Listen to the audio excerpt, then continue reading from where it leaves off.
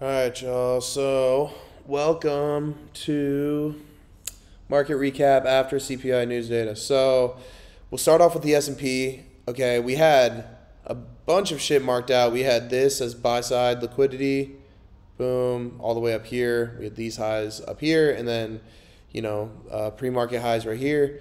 And then we had CPI news data come out at 8:30. It dumped pre-market, and then we opened back up. If we go into the 15-minute time frame, we can see, okay, this was glitching. Okay. We pushed up, filled in this fair value gap, okay, sent it down. That was during pre-market. Market opens, we get a push up into what I'm assuming is, like a 5-minute order block right here. Or I'm sure there's even shit on the 1 minute off this. Not so much. But we do push into lower time frame confluences and then get that 1 minute break of structure right upon market open. But if I'm being completely honest, there's no chance I would have caught this. Like, dead serious, no chance I'm even. That's why I don't trade on CPI news data, because this is just, this isn't price action that you would even want to be taking trades in or like risking money on. That just doesn't make any sense. So, yeah. Anyways, price ended up dumping down. Didn't go up towards this buy side liquidity. We ended up just pushing down super heavily on the 4-hour time frame, sweeping out 4-hour lows and then popping our heads back up. And we are still not bullish yet on the hourly, so we have some time until tomorrow. But that's PPI news data. Again, I'm not trading because of all that shit coming out, and we already had CPI. Odds are PPI is going to mess up the market even more so. We saw how price action was today.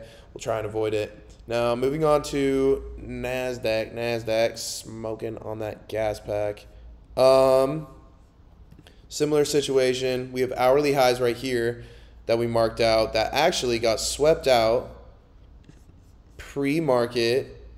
And then when CPI came out, boom, we sweep, dump down, okay? Then similar situation as the S&P 500.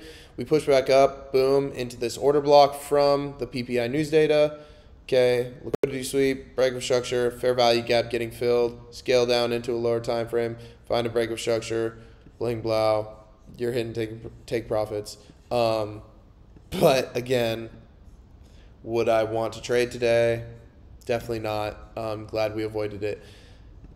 Anyways, we saw that price ended up pushing down. Same thing as the S&P, sweeping out 4-hour low, 4-hour low, 4-hour low, filling in part of this imbalance as well with this super long wick. And now on the hourly, same situation as the S&P. The indexes are looking pretty much identical right now.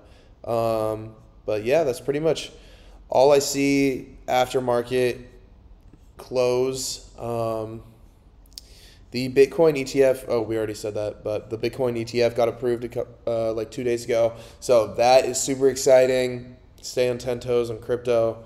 There's definitely bags to be made.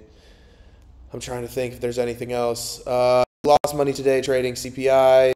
Don't try and trade tomorrow. It's going to be even worse for you. If you made money today trading CPI, take your profits to the bank and don't trade tomorrow, because you'll probably give all of them away. All right, so with that being said, I'll catch you guys tomorrow. Peace out.